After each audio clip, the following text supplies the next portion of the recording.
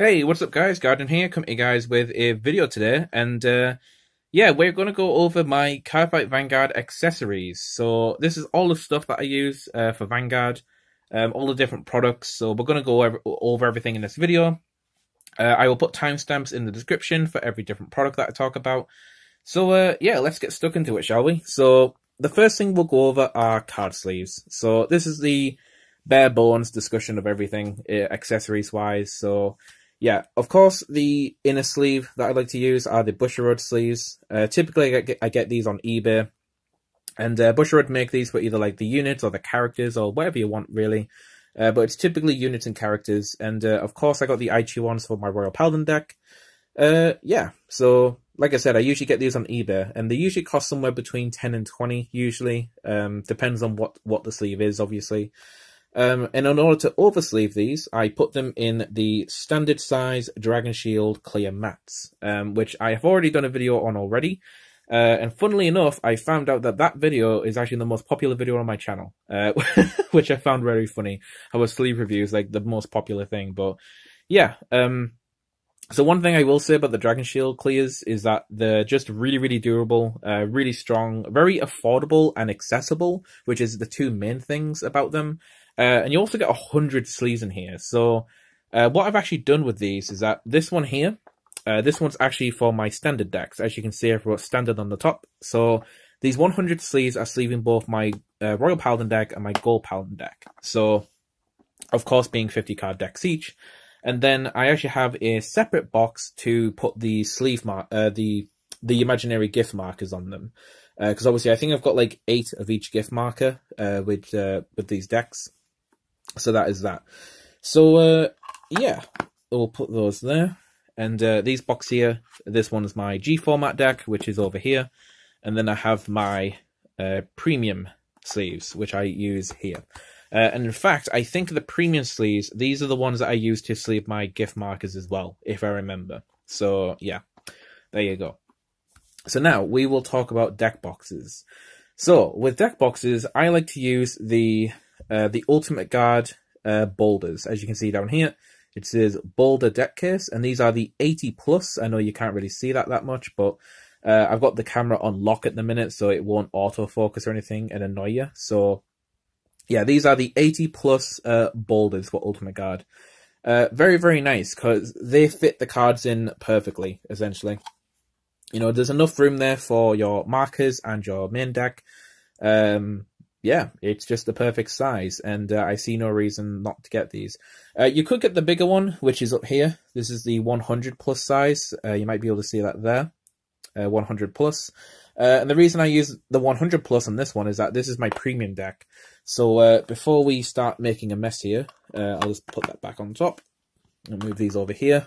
So this is my premium deck, my Blaster premium deck, of course. I'm thinking about doing another deck profile on this just as an update. But yeah, as you can see, we have the 50 card main deck here, the imaginary gifts here, which I think there's only 4 there because only Messianic can make them. And then we have the G zone back here, of course. So yeah, there's a lot more cards there. So 16 card G zone, 4 gifts, that's 20. And then you got the 50 card main deck. So that's 70 cards there, oversleeved. So I got the bigger deck box, and yeah, it fits them perfectly. So there you go. So that is my premium deck. And I use the 100 plus size deck box, Boulder Ultimate Guard deck box to store that. Now, one thing I will give a negative criteria about these Boulders is that they do scratch easily, and it's sometimes the material on these boxes can actually peel over time. I know it's happened to me before. I don't think it's necessarily happened to any of these recently, but oh yeah, shout out to Draw the Trigger, because I actually got this Aichi Sendo sticker from them ages ago, and I just completely forgot about that. So yeah, that's on the side there. So yeah, shout out to you, Draw the Trigger. And yeah, this is a Aichi sticker that my friend Kara gave me. I think it was like a year ago or something. So yeah, that is obviously the Royal Paladin deck, as you can imagine. And yeah, Gold Paladin. I decided to get the yellow deck box and obviously the blue one for Royals, because that identifies the imaginary gift type as well. So this is my Excel deck and this is my Force deck. Now, you're probably thinking, where is Grand Blue? Because that would be green, obviously, for Protect.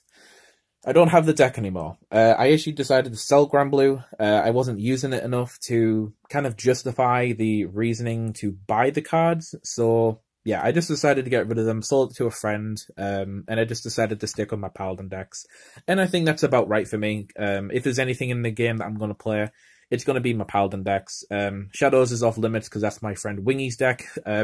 So I did play Shadows in the past during Break Ride with Revenges, but yeah, Shadows has always belonged to him. So yeah, I just stick to Golds and Royals. So there you go. So yeah, those are the Boulder deck boxes for my standard decks and my premium deck. Now, over here is my G deck. Now, for my G deck, I like to use this Ultimate Guard flip and tray. You might have noticed a trend at the minute that I kind of like Ultimate Guard products. Dragon Shield I really like for their sleeves, and I know that they've got some really nice deck boxes as well, so by all means check those out as well. But Ultimate Guard is just something that I've used a lot for a long time now, and no jokes, I even think that Mat Tube is Ultimate Guard as well. You can kind of see it there. It's yeah, it's an Ultimate Guard Mat Tube. Yeah, I like Ultimate Guard. Yeah, spoiler. But yeah, this is the Ultimate Guard Flip and Tray, and again, I've had this one for, I don't know, 2 years now. Still using it. It's a little bit scuffed, as you can see, but hey, it still works. So yeah, this one holds my G deck, which, as you can see here, I have a Gurgwit G deck now. So I actually decided to build Gurgwit for G because I moved all of my Royal Paladin stuff over into Premium, and I didn't want to build Ezel. So yeah, I decided to put Gurgwit as my G deck, basically, for the G format.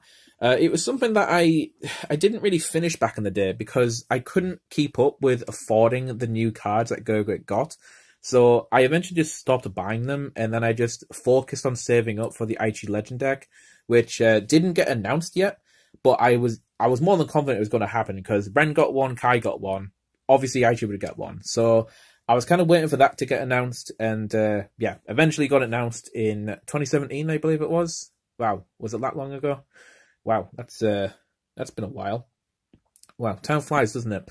So yeah, I just stuck with Blasters and G for a while, and until Standard came out, and yeah, I decided just to pick Gurgwit up because it was always that deck that I did play back in the past, but I just never finished it or bothered to get the newer support for it. I kind of stopped about halfway through when that starter deck came out, and yeah, I've played this deck and it's actually really fun. So yeah.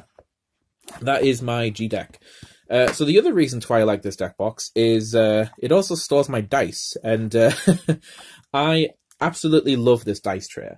I get this dice tray out every time I play any game, whether it's Magic, Pokemon, Vanguard, whatever.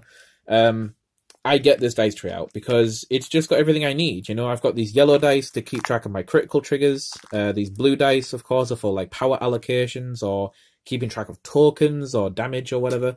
And these 20-sided dice, I don't really like them that much because the numbers are all over the place.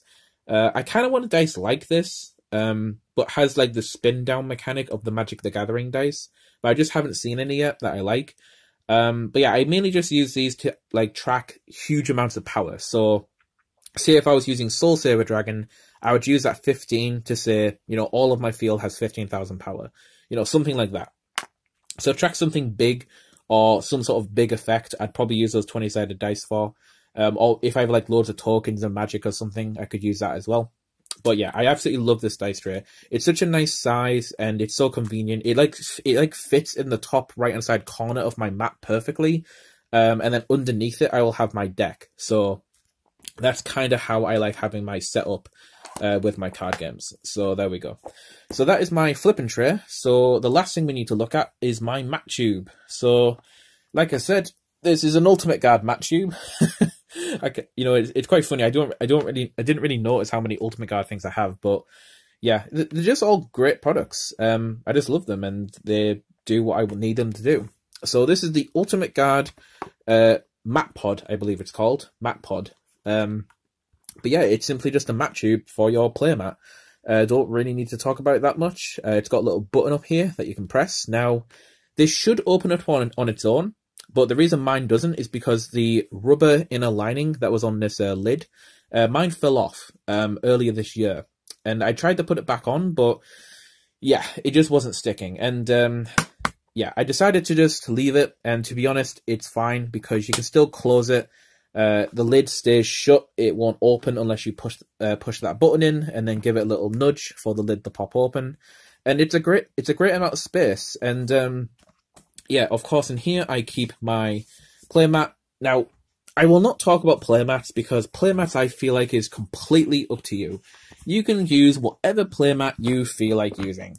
As long as you're putting something on your table to prevent your cards from getting, like, you know, any residue that's on the table or drinks or whatever, or like dust, just have a playmat on your table to protect your cards. Simple as that. You can use any playmat you want. I don't really care.